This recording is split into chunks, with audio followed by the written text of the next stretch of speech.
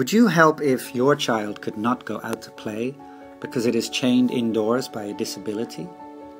And the child misses out on developing social skills, so it becomes chained even more for the rest of its life? Not to mention the effect of not going to school or ever getting a job. And it's not just the child. A family member has to be home too, making it hard for them to earn an income. Would you help if there are many of these families? How would you help? It is not help to just send wheelchairs.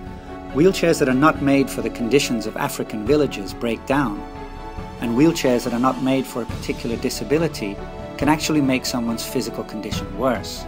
Just sending wheelchairs does not help.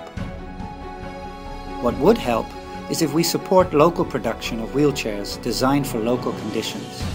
What would help is if families get a wheelchair specifically designed for their needs, with training in how to use it and repair it. What would help is if the production creates employment for people in a wheelchair.